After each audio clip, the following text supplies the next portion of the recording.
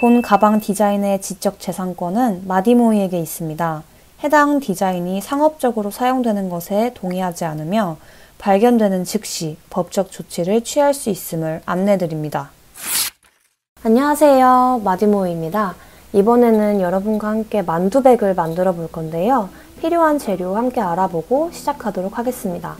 패브릭 얀은 판매하는 곳마다 신축성과 패브릭 얀의 두께에 약간의 차이가 있습니다. 그래서 여러분이 다른 패브릭 얀을 사용하실 경우에는 저와 같은 모양이 나오지 않을 수 있는 점을 참고해 주시기 바랍니다. 그러면 본격적으로 영상 시작하도록 하겠습니다.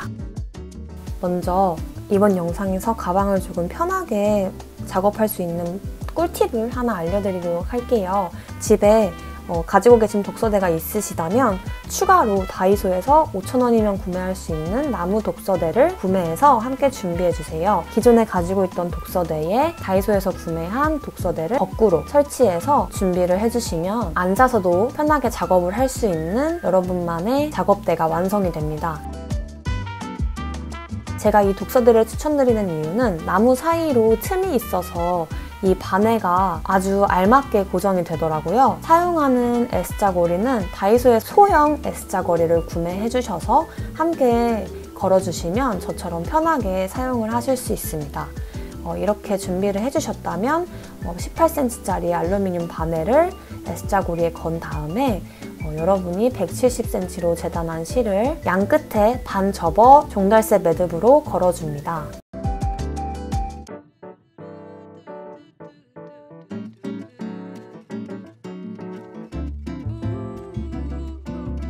헷갈리지 않도록 양 끝을 동시에 작업합니다.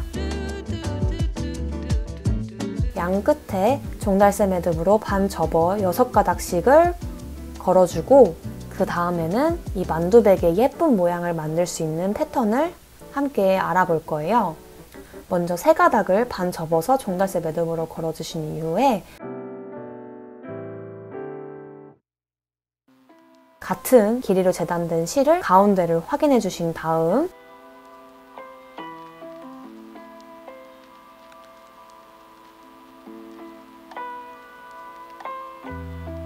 왼쪽에서부터 2, 3번째 실을 잡고 평매듭으로 실을 추가해 줍니다. 평매듭으로 실을 추가하는 것이 낯선 분들은 영상을 천천히 보시면서 평매듭으로 실 추가하는 방법을 익혀보시면 좋을 것 같아요.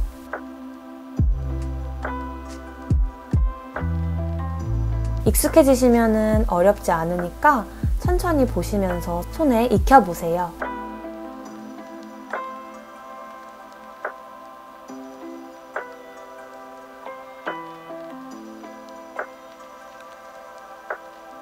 또 왼쪽에서부터 4, 5번째 실을 기준실로 잡고 같은 방법으로 실을 추가해 줍니다.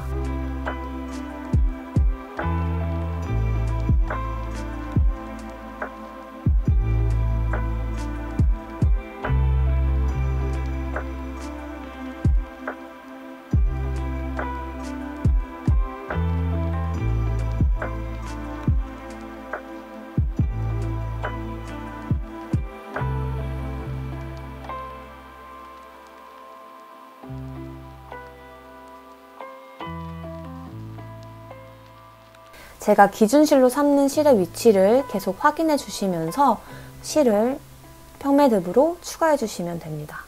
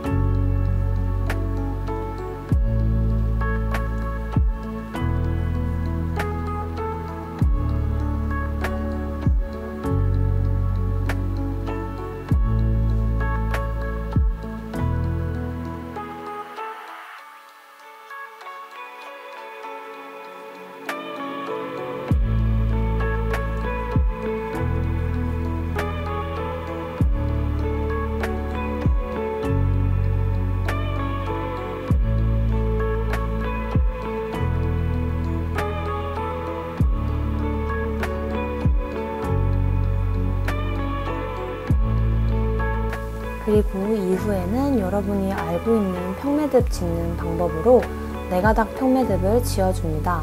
왼쪽에서부터 5, 6, 7, 8번 실을 잡고 평매듭을 지어줍니다.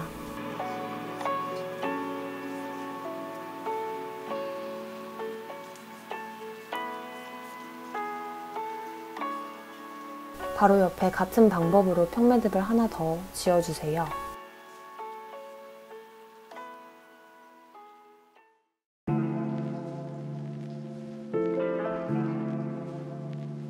이렇게 문양을 간단하게 고정해 놓은 상태에서 왼쪽으로 문양을 옮겨준 다음 똑같은 방법으로 오른쪽으로 올 문양도 만들어줍니다.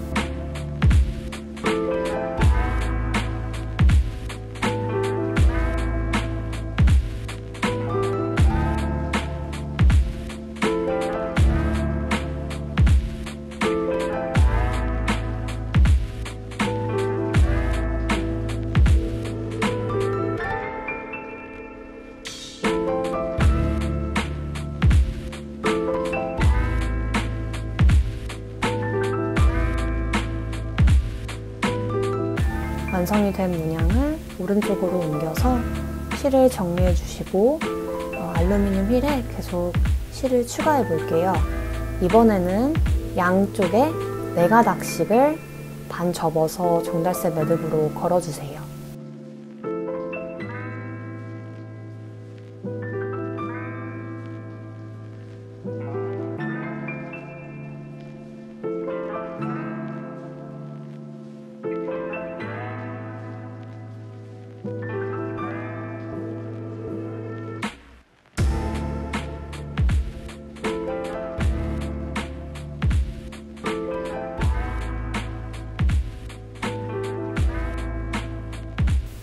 그런 다음에 똑같은 방법으로 저희가 함께 익혔던 패턴의 모양을 만들어줍니다.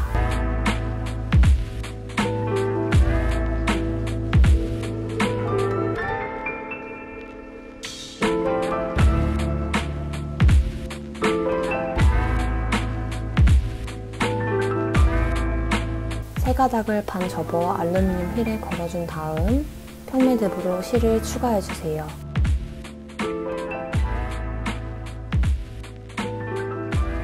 이때 평매듭은 너무 세지도 너무 헐렁하지도 않게 알맞은 강도로 만들어주시면 좋습니다.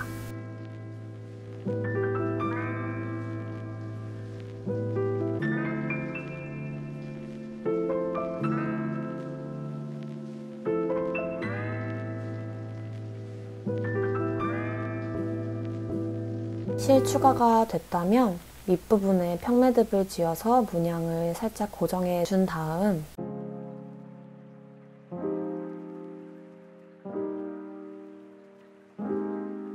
문양이 완성됐으면 한쪽으로 문양을 옮겨주고 한 번 더 같은 방법으로 문양을 만들어줍니다.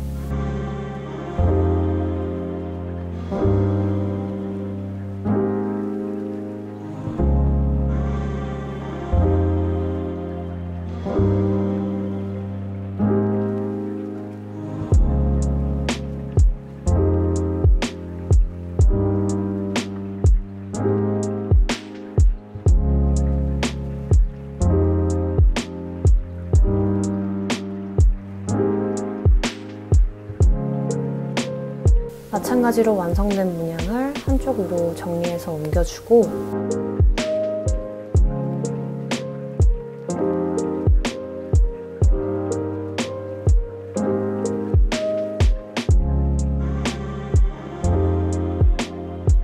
가운데 부분에 실을 4가닥 반 접어서 종달새 매듭으로 알루미늄 휠에 걸어줍니다.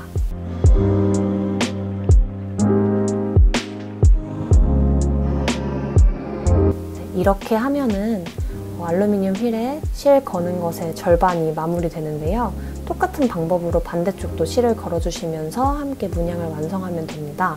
이제 이 실을 걸어서 가방의 몸체 부분을 함께 만들어 볼 거예요. 먼저 가운데 부분에서부터 시작을 해주시면 균형을 잡기 좋습니다. 가운데에 가장 마지막에 걸었던 4가닥의 실 중 두 가닥씩을 잡고 평매듭을 만들어줍니다.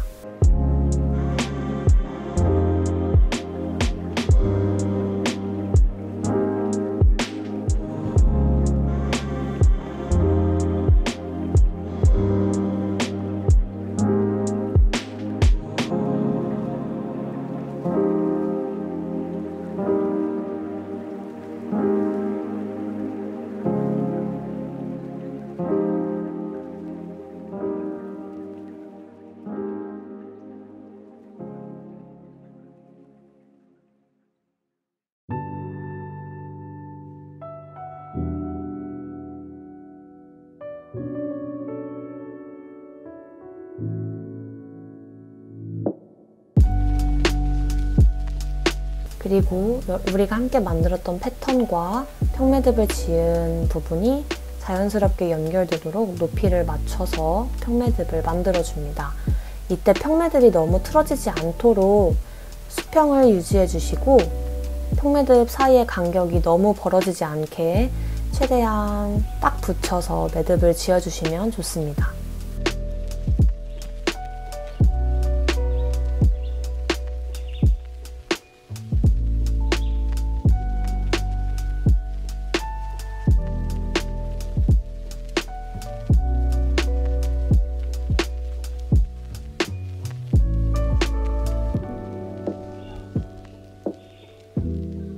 이렇게 평매듭을 계속 만들어주시면 되는데 알루미늄 휠과 가까운 부분은 문양이 시작하는 부분이어서 여러분이 조금 실이 추가되는 부분과 매듭 수 차이 때문에 조금 어렵게 느껴지실 수 있을 것 같아요. 그래서 영상을 함께 천천히 보면서 제가 어떤 식으로 매듭의 균형을 맞춰서 패턴을 이어나가는지 한번 영상을 먼저 보시고 따라해 주시면 좋습니다.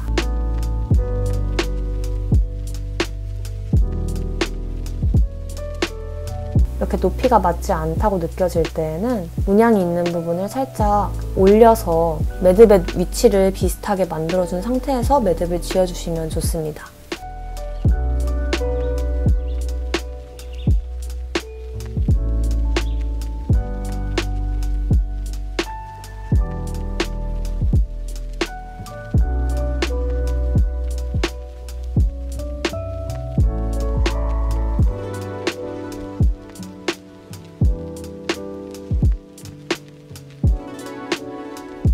이 매듭이 만들어지면서 가운데 빈틈으로 생기는 다이아몬드 모양이 일정하도록 빈틈으로 만들어지는 다이아몬드 모양에 집중하시면서 같은 크기의 다이아몬드 모양을 계속 만들어준다라고 생각하시며 패턴을 이어나가시면 큰 틀어짐 없이 가방을 예쁘게 완성하실 수 있을 거예요.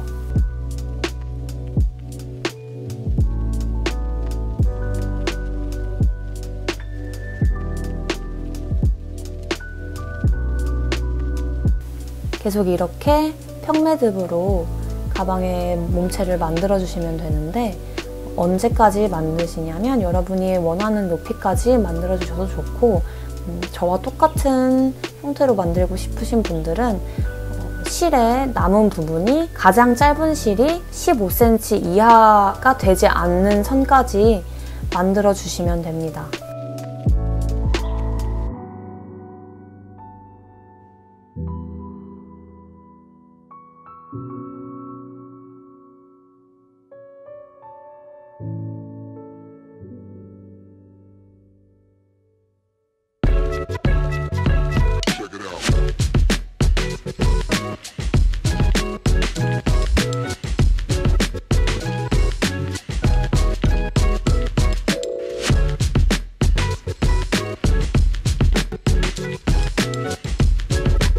이렇게 다이소에서 팔고 있는 독서대가 바늘을 고정하기에 딱 높이가 맞아요. 이런 식으로 고정을 해준 상태에서 작업을 계속 이어나가 주시면 됩니다.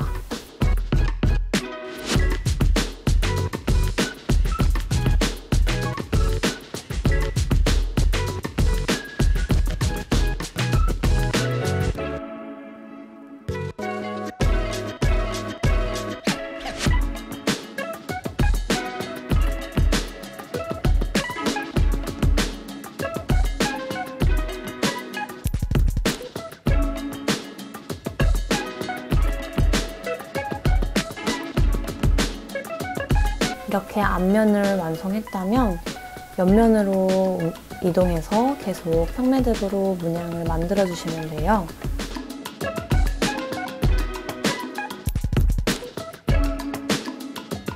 마찬가지로 매듭의 간격이 너무 벌어지지 않게 간격을 유지하면서 가방을 계속 만들어 주시면 됩니다.